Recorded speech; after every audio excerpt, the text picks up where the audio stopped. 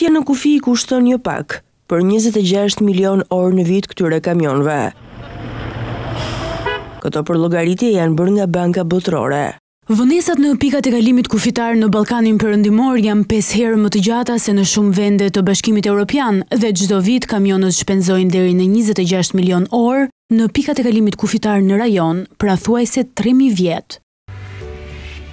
Për të shmangur këtë kosto, Banka Botërore ka hartuar projektin për lehtësimin e tregtisë dhe transportit në Ballkanin Perëndimor, e miratuar këtë të premte nga Bordi i Drejtorëve të Bankës Botërore.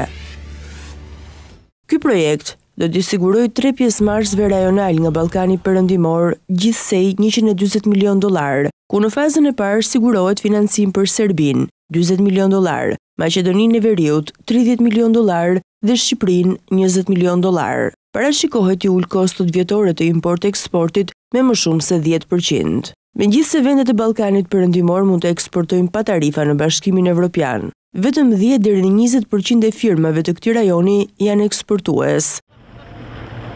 Në Shqipëri, 87% e firmave shqiptare shesin vetëm në tregun vendas, 10% eksportojnë në Bashkimin Evropian dhe vetëm 3% shesin në vendet e tjera të Ballkanit Perëndimor. Ky projekt synon të arrisë tregtinë rajonale nëpërmjet zvogëlimit të masave jo tarifore, kohës së nevojshme për zhdoganim dhe kostove të përgjithshme të tregtisë. Projekti për lehtësimin e tregtisë dhe transportit në Ballkanin Perëndimor do të ndihmojë në lehtësimin e lëvizjes së mallrave në këtë rajon nëpërmjet zbatimit të një sistemi me një sportel unik kombëtar.